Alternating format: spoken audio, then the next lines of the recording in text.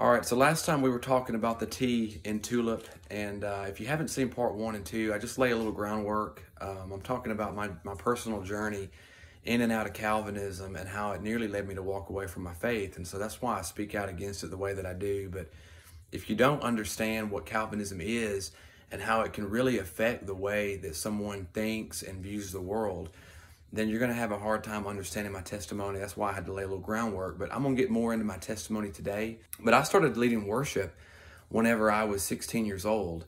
And in the beginning, I did it from a humble place in my heart, a real desire to serve the Lord. I wanted to go into ministry.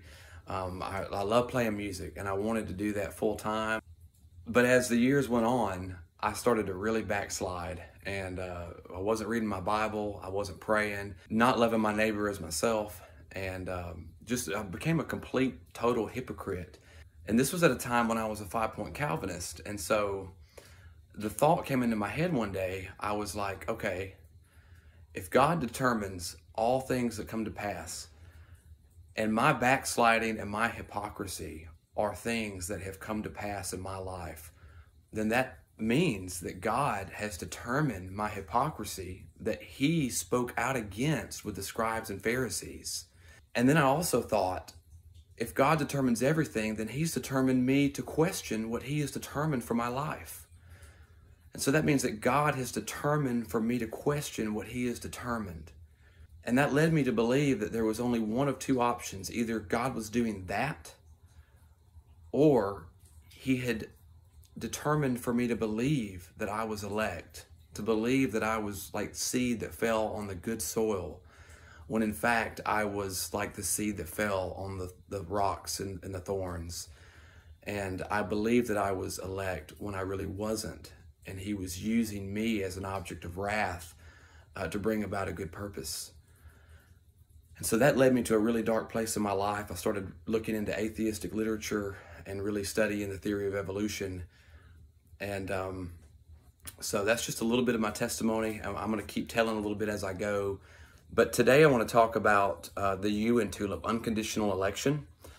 Now, if total depravity, as Calvinists define it, is true, and we are all born incapable of responding positively to God and his appeals to be reconciled, and if God determines all things that come to pass, then it logically follows that we must be elected or chosen by God unconditionally. In God's perfect knowledge, and if Calvinism is true, God could not possibly know of our faith or belief and base election on a knowledge of faith, because Calvinists believe it is impossible for a totally depraved, unsaved, unregenerate man to ever respond in faith without first being regenerated. And so they teach that election is truly unconditional, and according to John Calvin and even Jonathan Edwards, arbitrary.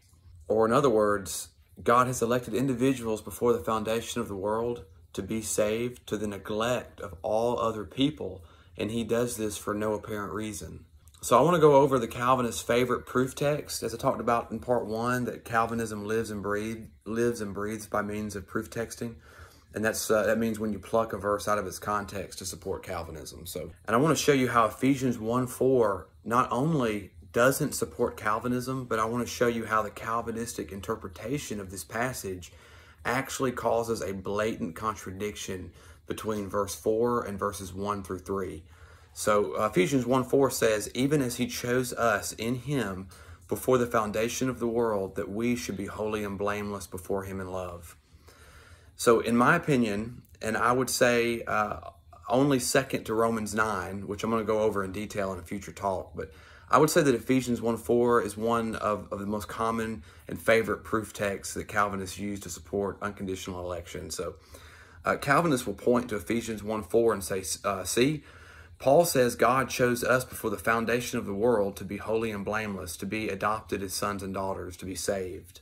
But does this verse really teach that God chose us before the foundation of the world to be in him, to be saved? Again, I would like to point out that context kills proof text. So the first thing that we need to do is make it clear what this passage does not say. It does not say he chose us to be in him. It says he chose us in him. Now, who is Paul referring to when he says us in him? All we have to do is look at verse 1. Verse 1, Paul, an apostle of Christ Jesus by the will of God, to the saints who are in Ephesus and the faithful in Christ Jesus. Faithful in Christ. When Paul says God chose us in him in verse 4, he is saying he chose us, the faithful in Christ. Now listen as we read through to verse 3. I want to point out the contradiction that Calvinism creates. Verse 2, grace to you and peace from God our Father and the Lord Jesus Christ. Verse 3, blessed be the God and Father of our Lord Jesus Christ, who has blessed us in Christ with every spiritual blessing in the heavenly places. Paul says God has blessed us in Christ with every spiritual blessing. And who are the us in Christ? It's the faithful in Christ, as Paul establishes in verse 1. So in order to receive every spiritual blessing in the heavenly places, we must have faith in Christ. Then Paul goes on to give us an example of a spiritual blessing by saying God has blessed us, the faithful, with every spiritual blessing, even as he chose us. He lists being chosen as an example of a spiritual blessing, and he says every spiritual blessing is only ours when we have faith in Christ. But if Calvinism is true, and Ephesians 1:4 is teaching that we are chosen before the foundation of the world, that means we possess a spiritual blessing before we have faith in Christ, when Paul says that every spiritual blessing is only ours when we have faith in Christ. Now, any time in the entire New Testament the phrase in Christ is used, it is always referring to those who have faith in Christ. But if unconditional election is true, this means we possessed the spiritual blessing of being chosen before we had faith. And if we possess the spiritual blessing of being chosen prior to faith in Christ, prior to being in him, how can Paul say that we had no hope and were without God prior to faith in Christ when he says we were separated from Christ and alienated from the covenants of promise just in the next chapter, in chapter 2? So what is Paul trying to say in verse 4? Now, to help you understand what I believe Paul is saying, I want to give you an analogy. The founding fathers chose us in America before the foundation of the country that we should have freedom and liberty. Now, this is a true statement. Any American can claim this about themselves, because when we hear this statement, we intuitively understand that the founding fathers were not choosing individuals to be citizens. Rather, what they were choosing was that anyone who finds themselves within the corporation of America, citizens, should have freedom and liberty. And this was a decision they made before the foundation of the country. The founding fathers chose us, citizens, in America before the foundation of the country, that we, citizens, should have freedom and liberty. Now, in the same way, he chose us, believers, in him before the foundation of the world, that we, believers, should be holy and blameless. God wasn't choosing individuals to be believers.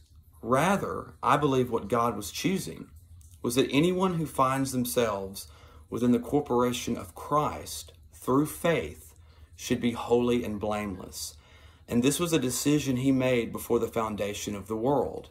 So in other words, this was God's plan from the very beginning, that salvation only comes by grace through faith in the promise that God gave to Abraham, that through him and his capital S seed, as Paul identifies in Galatians as Christ, that all nations of the earth will be blessed through faith in Christ and his finished work on the cross.